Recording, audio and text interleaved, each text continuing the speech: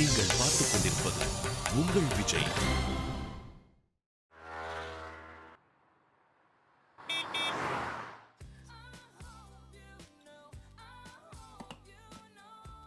என்ன காஃபி இது? காஃபி சாப்பிட்றதே கசப்புக்காகத்தான். அதையும் சர்க்கரையை அள்ளி கொட்டி காலி பண்ணா எப்படி? ச்சே, இனிப்பும் கசப்பும் கலந்தது தான் வாழ்க்கைன்ற தத்துவமே காஃபியில் அடங்கியிருக்கு. அது தெரியாம கோதனம் சார், என்ன தனியா பேசிட்டு இருக்கீங்க? வா உட்கார் உட்கார்.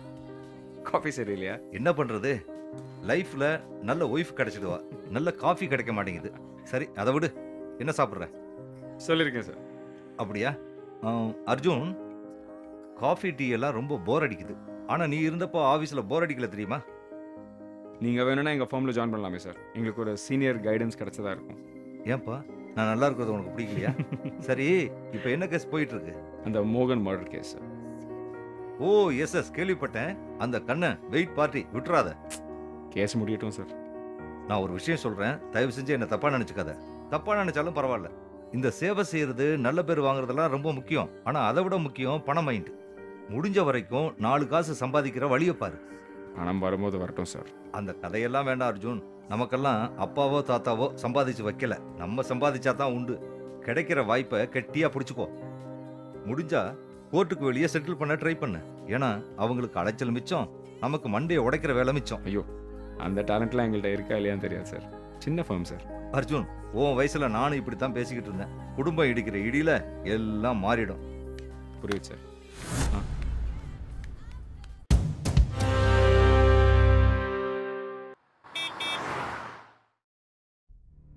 தமிழ்வாணன், சொல்லுங்க. அந்த மோகன் மர்டர் கேஸில் எனக்கு கொஞ்சம் ஹெல்ப் தேவைப்படுது. சொல்லுங்க. இந்த ஃபோட்டோவில் இருக்கிறவங்க, அவங்கள ஃபாலோ பண்ணி அவங்க என்ன பண்ணுறாங்க அந்த டீட்டெயில்ஸும் தேவைப்படுது. ஜாக்கிரதையாக இருக்கணும். அவங்க யார், அவங்க அட்ரஸ் என்ன எல்லாம் அந்த ஃபோட்டோ பின்னாடி இருக்கு. நான் பார்த்துக்கிறேன் அர்ஜுன்.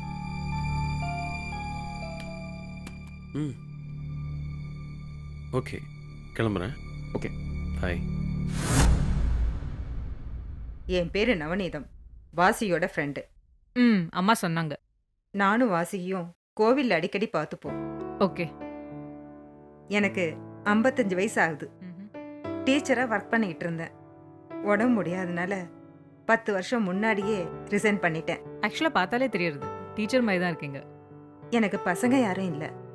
வீட்டை சுற்றி சின்னதாக தோட்டம் போட்டுக்கிட்டு அப்படியே கோயிலுக்கு போயிட்டு நாள் ஓடிட்டு இருக்கு. உங்க வீட்ல ஹஸ்பண்டோட ஏதோ ப்ராப்ளம் அம்மா சொன்னாங்க. ஆமாம்மா, அதுக்கு தான் வந்தேன். எனக்கு டைவர்ஸ் வாங்கி கொடுமா. இந்த வயசுல அப்படி என்னம்மா பிரச்சனை? ஐ மீன் டிவோர்ஸ் போற அளவுக்கு? எங்களுக்கு கல்யாணம் ஆகி 34 வருஷம் ஆகுது. அவர் பேங்க்ல ஒர்க் பண்ணிட்டு இருந்தாரு. இப்பதான் போன வருஷம் ரிட்டையர் ஆனாரு. இந்த 34 வருஷத்துல எங்களுக்குள்ள ஒரு நாள் கூட சண்டை வந்ததில்லை. பெரிய விஷயமா? ஏன்னா இந்த காலத்துல கல்யாணம் அடுத்த நிமிஷமே எல்லாரும் 1008 பிரச்சனைகளோட வந்துடுறாங்க. நான் அவர்கிட்ட ரொம்பவே வெளிப்படையா இருப்பேன். நான் அவர்கிட்ட சொல்லாம பக்கத்து தெருவுக்கு கூட போனது கிடையாது. ஸ்கூல் டீச்சர்ஸ்லாம் சேர்ந்து டூர் போவாங்க, நான் அது கூட போனதில்லை. இவர் தனியா இருப்பார்னு நான் அதுக்கு கூட போனதில்லை. அவரை தாண்டி நான் யோசிச்சதே இல்லை. ஆனா அவரு எனக்கு நம்பிக்கை துரோகம் பண்ணிட்டாரு. இத்தனை வருஷத்துல போன மாசம்தான் அவருக்கு இன்னொரு லேடியோட அஃபையர் இருந்தது எனக்கு தெரிய வந்தது. அதுவும் 30 வருஷமா. அதை தெரிஞ்சதுலேருந்து எனக்கு அவரோட பேசுறதுக்கே பிடிக்கல. வீட்டுல நான் கீழையும் அவர் மேலையும் தனித்தனியா வாழ்ந்துட்டு இருக்கோம். எப்படியாவது அவர்கிட்ட இருந்து எனக்கு டைவர்ஸ் வாங்கி கொடுத்துருமா. இப்ப அந்த அம்மா எங்க இருக்காங்க? அவங்க இறந்துட்டாங்க. அவங்க இறந்ததுக்கு அப்புறம் தான் எனக்கு விஷயமே தெரிஞ்சது. அவங்கள பத்தி உங்களுக்கு யார் சொன்னது? இவரே தான். அவங்க இறந்ததுக்கு அப்புறம் என்கிட்ட வந்து சொல்லி சாரி கேட்கிறாரு. 30 வருஷமா என்கிட்ட மறைச்சிட்டாரு. இப்ப வந்து என்கிட்ட சாரி கேட்டு என்ன ஆக போகுது? நீங்க சொல்றத வச்சு பார்த்தா உங்க ஹஸ்பண்ட் உங்களை ரொம்ப நல்லா பாத்துக்கிற ஒருத்தரா தான் தெரியுது. அவரே அவரோட தப்ப உணர்ந்து மன்னிப்பு கேட்டிருக்காரு. இந்த வயசுக்கு மேல டிவோர்ஸ்லாம் வாங்கி என்னமா பண்ண போறீங்க? அவர்கிட்டயும் கொஞ்சம் பேசி பார்க்கலாமே. இன்னொரு கல்யாணம் பண்றதுக்கு தான் டைவர்ஸ் கேட்கணுமா? ஒருத்தர் எந்த வயசுல வேணாலும் பிடிக்காம இருக்கலாம் இல்லையா? அவரை மாதிரி நானும் ஒரு தப்பு பண்ணிட்டு சாரி கேட்டா விட்டுடுவாரா? 1 வருஷம் 2 வருஷம் இல்ல, 30 வருஷமா என்னை ஏமாத்திருக்காரு. ஆபீஸ் வழியா டூர் போறேன்னு சொல்லிட்டு அவங்கள பார்க்க போயிருக்காரு. அவர் கிளம்பும் போதெல்லாம் அவர் உடம்ப பத்தி கவலைப்பட்டு பருப்பு பொடி நல்லெண்ணெய் எல்லாம் செஞ்சு கொடுத்து காத்துட்டு இருப்பேன். அதுக்கெல்லாம் என்ன அர்த்தம்? அவங்களதான் அவருக்கு பிடிச்சிருக்குன்னு சொல்லியிருந்தா 30 வருஷத்துக்கு முன்னாடியே 2 பேரும் நல்லா இருங்கன்னு சொல்லி நான் என் வேலையை பார்த்துட்டு போயிருப்பேன். உங்க கஷ்டம் எனக்கு புரியுது. நீங்க பிரியறதால அவங்க 2 பேரும் சேர்ந்தா கூட பரவாயில்ல. ஆனா அவங்க தான் இறந்து போயிட்டாங்கன்னு சொல்றீங்களே. ஏதோ ஒரு அவசியனால உங்க ஹஸ்பண்ட் வந்து உங்ககிட்ட எல்லா உண்மையும் சொல்லியிருக்காரு. இப்ப நீங்க பிரியறதால உங்களுக்கு தான் ரொம்ப கஷ்டமா இருக்க போறது. கொஞ்சம் யோசிச்சு பண்ணலாமே. நிறைய யோசிச்சாச்சு. இன்னொரு பொண்ணை பார்க்கறதோ கல்யாணம் பண்ணிக்கிறதோ தப்பே இல்லை. ஆனா அதை என்கிட்ட மறைச்சது பெரிய தப்பு. இத்தனை வருஷமா அவரோட வாழ்ந்ததை நினைச்சாலே அவமானமா இருக்கு. எனக்கு அவரை பார்க்கவே பிடிக்கல. இனிமே அவரோட ஒய்ஃபா சாக கூட விரும்பல. நீங்க இவ்வளவு தெளிவா பேசும்போது நான் என்னமா பண்றது? பட் பிஃபோர் தட் உங்க ஹஸ்பண்ட் ஒரு முறை பார்க்க முடியுமா? அவர்கிட்டயும் கொஞ்சம் பேசினா நல்லா இருக்கும். தாராளமா பேசுங்க. ஆனா ஏன் முடிவு இதுதான். பாருங்க அர்ஜுன், எந்த தப்புமே பண்ணாத என்ன இங்க கொண்டு வந்து விட்டுருக்காங்க. என்ன நீங்க கூட நம்ப மாட்டேன்றீங்களே. நீங்கள் மோகனை கொலை பண்ணலன்னு எனக்கு உறுதியாக தெரியும். சார், அப்புறம் ஏன் எனக்கு இந்த நிலைமை? கண்ணன், நீங்கள் இந்த கேஸை பற்றின முழு விவரம் எனக்கு இன்னும் சொல்லலை. அதை சொன்னால் உங்களுக்காக வாதாட ரெடியாக இருக்கேன். இனி சொல்றதுக்கு ஒன்றும் இல்லை அர்ஜுன். பொய் சொல்கிறீங்க கண்ணன். உங்களுக்கும் மாலினிக்கும் இடையில ஏதாவது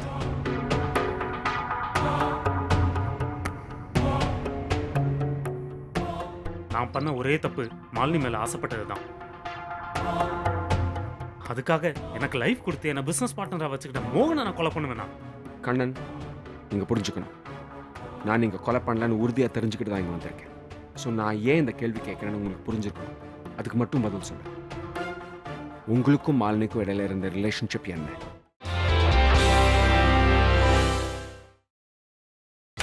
நீங்கள் பார்த்துக் கொண்டிருப்பது உங்கள் விஜய். மாலினி மோகன் கூட அடிக்கடி ஆஃபீஸ்க்கு வருவாங்க. அன்னைக்கு ஒரு நாள் அவங்க மட்டும் வந்தாங்க. ஈவினிங் ரொம்ப லேட் ஆயிடுச்சு. நான் வேணா வீட்டில் ட்ராப் பண்ணட்டுமான்னு கேட்டேன். அவங்க வீட்டுக்கு போக வேண்டாம், வெளியே எங்கேயாவது போகலாமான்னாங்க. அவங்கள ஒரு காஃபி ஷாப்புக்கு கூட்டிகிட்டு போனேன். அவங்க ஏதோ மூட் அவுட்டில் இருந்த மாதிரி எனக்கு தெரிஞ்சது. மாலினிக்கு மோகனுக்கு வீட்டில் ஏதோ சண்டை போல பிரச்சனைன்னு சொல்லி என்கிட்ட ரொம்ப அழுதாங்க. நான் தான் அவங்கள சமாதானப்படுத்தி வீட்டில் கொண்டு போய் விட்டேன். ஸோ அடிக்கடி அவங்கள மீட் பண்ணது உண்டு, கரெக்டா? எஸ், பட் அது கூட காஃபி ஷாப், ரெஸ்டாரண்ட் அந்த மாதிரி இடத்துல தான். போக போக நான் மாலினியை லவ் பண்ண ஆரம்பித்தேன். மாலினி என் கூட ஃப்ரெண்ட்லியாக தான் பழகுனாங்க. மாலினியை லவ் புரிஞ்சுக்கிட்டாங்களோ என்னமோன்னு தான் நான் ஃபீல் பண்ணேன். அதனால தான் ஒருவேளை நான் மோகனை கொலை பண்ணியிருப்பேனோன்னு ஸ்டேட்மெண்ட்டில் கூட சொல்லியிருப்பாங்கன்னு நினைக்கிறேன். நீங்கள் எப்போதும் உங்கள் பேனாவை மாலினி கிட்ட கொடுத்துருக்கீங்களா? இல்லை அர்ஜுன். நல்லா யோசிங்க, நல்லா யோசிச்சுட்டு சொல்லுங்க. அன்னைக்கு மோகனை கடைசி வாட்டி சந்திச்ச போது உங்க பேனாவை அவங்க வீட்டில் விட்டீங்களா?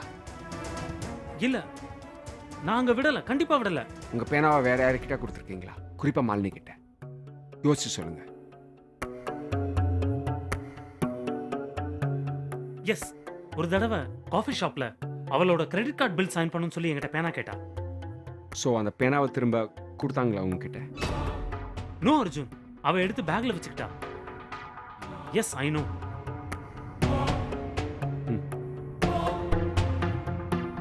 ஓகே.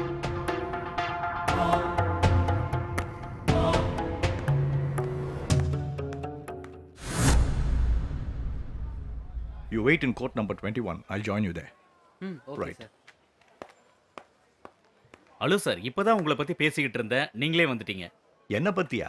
யார்கிட்ட பேசிட்டு இருந்தீங்க? அர்ஜுனை பார்த்தேன். உங்களை பற்றி விசாரிச்சு கேட்டு போலான்னு இந்த பக்கமாக வந்தாக்கா நீங்களே வரீங்க. ரீசெண்டாக ஆன்ஜியோகிராம் ஆச்சுல்ல? ஹெல்த் எல்லாம் எப்படி இருக்கு? அது என்னதான் சார் சொல்கிறது, மருந்து மாத்திரையில் வண்டி ஓடுது சார். அதை விடுங்க, அர்ஜுன்கிட்ட பேசுனீங்களா? இப்படியே பண்ணிக்கிட்டு இருந்தா நல்லாவா இருக்குது? இப்போ கூட நான் அவர்கிட்ட அதை பற்றி தான் பேசிட்டு வரேன். எதையும் காதில் போட்டுக்கிற மாதிரி தெரியல. சாரி, நீங்கள் எதை பற்றி பேசுறீங்கன்னு எனக்கு புரியல. சார், எப்போ பார்த்தாலும் நீதி நேர்மை நியாயம் இதை பத்தியே பேசிக்கிட்டு இருந்தா வேலைக்கு ஆகுமா சார்? இப்ப கூட அவர் பார்த்துக்கிட்டு இருந்த மோகன் மர்டர் கேஸ்ல இருந்து வித்ரா பண்ணிட்டார், தெரியுமா உங்களுக்கு? ஓ, சுந்தரம் சார் கிட்ட ஜூனியரா இருந்துட்டு இந்த மாதிரிலாம் பண்றது கொஞ்சம் கூட சரியில்லை சார். ஓகே, நான் வரேன் சார்.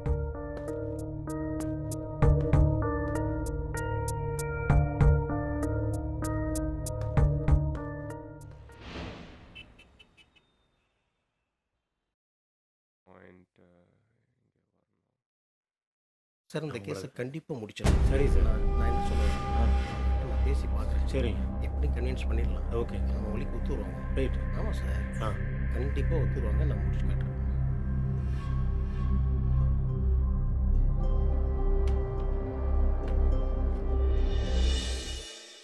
இல்லை சார், காம்ப்ரமைஸ் ஆகிறதுக்கு சான்ஸே இல்லை சார். எங்கள் கிளைண்ட் ஃபுல் எவிடன்ஸோடு வந்திருக்காங்க. வாங்க மிஸ்டர் மணி. சார், இவர் தான் மிஸ்டர் மணி. இவர் தான் உங்கள் கேஸ் அட்டன். Hello sir. இவங்க ஹாஸ்பிட்டல்லேருந்து வந்திருக்காங்க. உங்கள் கிளைண்ட் ஸ்டெல்லா இல்லையா? அவங்க கேஸ் விஷயமா பேசுகிறதுக்கு. அதில் என்ன பேச இருக்கு? அதான் சொன்னேன் உங்களுக்கு ஃபோனில் நேராக பேசணும்னு வந்திருக்காங்க. அர்ஜுனே, செட்டில்மெண்ட்லாம் வேலைக்கு ஆகாது, கோர்ட்டில் பார்த்துக்கலாம். விடாத. ம் கேட்டிங்களா சார்? எங்கள் மேலே தப்பு இருக்குது, ஒத்துக்கிறேன் சார். கோர்ட்டு கேஸுன்னு போனால் எங்கள் ஹாஸ்பிட்டல் பேரு கெட்டு போயிடும் சார்.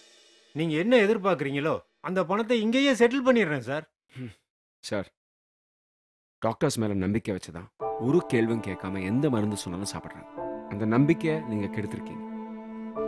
இது உயிர் சம்மந்தப்பட்ட விஷயம், லேஸில் எடுத்துக்க முடியாது. ப்ளீஸ் சார், நீங்கள் கிளம்பலாம். நீங்கள் மனசு வச்சா ஹெல்ப் பண்ணலாம் சார். ப்ளீஸ் சார், நம்ம கோர்ட்டில் தான் பார்க்கணும். இப்போ நிறைய வேலை இருக்குது, அப்புறம் பார்க்கலாம் ப்ளீஸ்.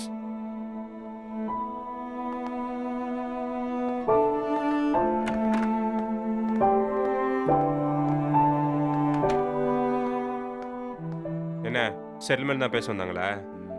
நீ என்ன சொன்ன? கண்டிப்பாக முடியாதுன்னு சொல்கிறேன். எவ்வளோ பெரிய விஷயம் மணி, யாருக்குமே தெரியுமா? செட்டில்மெண்ட் முடிச்சிட்டா முடிஞ்சு போச்சா? அது அப்புறம் முதல் தடவை என்ன நம்பி ஒரு கேஸ் வந்திருக்கு, அதுவும் உருப்படியான கேஸ். அந்த ஹாஸ்பிட்டல் ஆட்களில் கோர்ட்டில் நிற்க வச்சு ஒரு கலக்கிறேன். மணி, முக்கியமான கேஸ்டா, நல்லா ஹேண்டில் பண்ணு. Okay, all the best. பயங்கர டர்ன் ஆஃப் ஈவென்ட்ஸ் எல்லாம். ஏய், ஹாய் அர்ஜுன். என்னது இது? முதல்ல வித்ட்ரா பண்ணணும்னு சொன்னேன், ஆனால் இப்போ மறுபடியும் ஒன்றுமே புரியல. எனக்கே பல விஷயம் புரியணும், அப்புறமா ஃபோன் பண்ணி சொல்கிறேன். ஏதோ பிளான் வச்சிருக்கேன், ஆனால் சொல்ல மாட்டேங்கிற. Okay okay. O, by the வே, நான் சொன்னேன்ல, ஜீவா. ஜீவா வணக்கம். ஹாய். ஓகே, அப்புறம் பார்க்கலாம். ஓகே, பாய் அர்ஜுன். பாய் சாரதா. ஓகே ஓகே, ரெடி பண்ணு.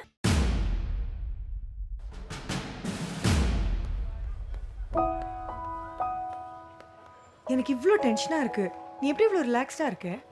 கத்துக்குட்டினா டென்ஷன் ஆகலாம், நான் எதுக்கு டென்ஷன் ஆகணும்? என்னை பார்த்தா உனக்கு கத்துக்குட்டி மாதிரி தெரியுதா? காலேஜில் கோல்டு மெடலிஸ்ட் மறந்துட்டியா? கோல்டு மெடல் வாங்கினவங்களாம் அந்த மெடலோட போச்சு. உண்மையாக லைஃப்பில் அச்சீவ் பண்ணவங்க ஆவரேஜாக வாங்கினவங்க தான். வர வர நீயும் என்னை பயங்கரமாக கிண்டல் பண்ண ஆரம்பிச்சிட்ட. Don't be nervous. All the best Arjun.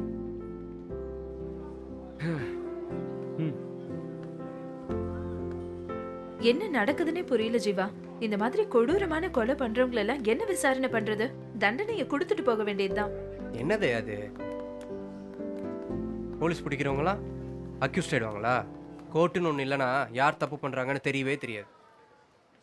அதுவும் கரெக்ட் தான். ரெடியா? ஓகே.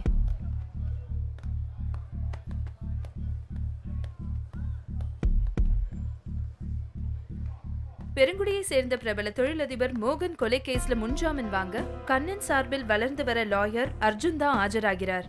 எவிடன்ஸ் ஸ்ட்ராங்கா இருக்கிற நிலையில அர்ஜுன் என்ன செய்ய போறாருன்னு மொத்த கோர்ட்டை எதிர்பார்த்துட்டு இருக்கோம். உங்களுக்காக கேமராமேன் ஜீவாவுடன் தயா.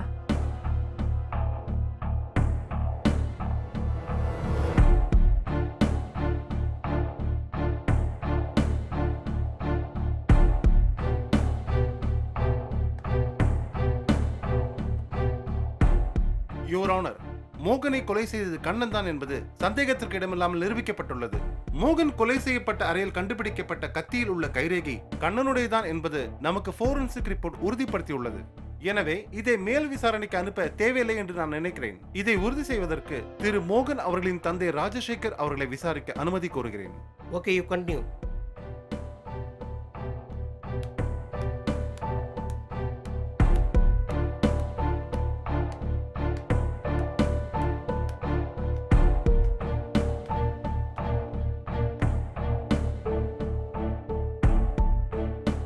உங்க சன் மோகனும் கண்ணனும் ரொம்ப நெருக்கம் இல்லையா? அப்படிதான் இருந்தாங்க சார். அப்படின்னா ஒன்றும் புரியலையே.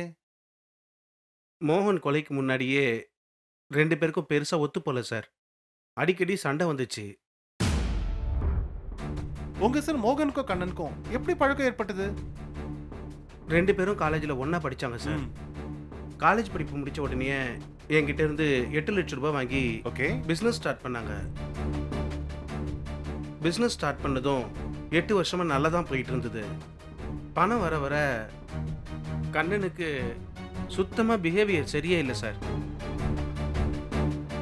பாவி, அந்த கண்ணை பணத்துக்கோசம் என் பையன் மோகனை கொலை பண்ணிட்டா சார். யுவர் ஆனர், தொழில் போட்டியின் காரணமாக தான் கண்ணன் மோகனை கொலை செய்தார் என்பது உறுதியாக தெரிகிறது. That's all your honour.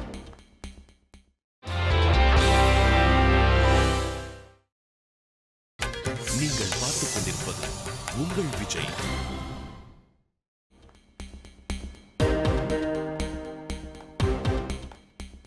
Mister Rajasekar, சொல்லுங்க சார். உங்க குடும்பத்தை பற்றி சொல்ல முடியுமா? நானும் என் பையன் மோகன், என் மருமக மாலினி 3 பேர் தான் சார் குடும்பம். என் பையன் மோகன் கொலையானதுக்கு அப்புறமா நானும் என் மருமக மாலினியும் அனாதைங்களாயிட்டோம் சார். உங்க மருமக மாலினி பற்றி கொஞ்சம் சொல்லுங்க. ஐ அப்ஜெக்ட் யுவர் ஆனர். இது இந்த கேஸ்க்கு துளி கூட சம்பந்தம் இல்லாத ஒரு கேள்வி. கோர்ட்டாரின் நேரத்தை இவர் வேண்டுமென்றே வீணடிக்கிறார். இல்லை யுவர் ஆனர், இந்த கேஸ் சம்பந்தப்பட்ட முக்கியமான ஒரு கேள்வி இது. Please request proceed. Okay, you continue. உங்க மகன் மோகனுக்கும் மாலினிக்கும் காதல் கல்யாணம் தானே நடந்துச்சு? ஆமாம் சார். மாலினி பற்றி கொஞ்சம் சொல்லுங்க. மாலினியும் மோகனும் சின்சியராக லவ் பண்ணாங்க சார். இந்த விஷயத்தை என்கிட்ட வந்து சொன்னாங்க. நானும் அவங்க கல்யாணத்துக்கு ஒத்துக்கிட்டேன் சார். உங்க மகன் மோகனுக்கும் மாலினிக்கும் இடையில மிஸ் அண்டர்ஸ்டாண்டிங் எதாவது நடந்ததுண்டா? அப்படிலாம் எதுவும் இல்லை சார். அப்பப்போ சின்ன சின்ன வாதங்கள் ஏற்படும்.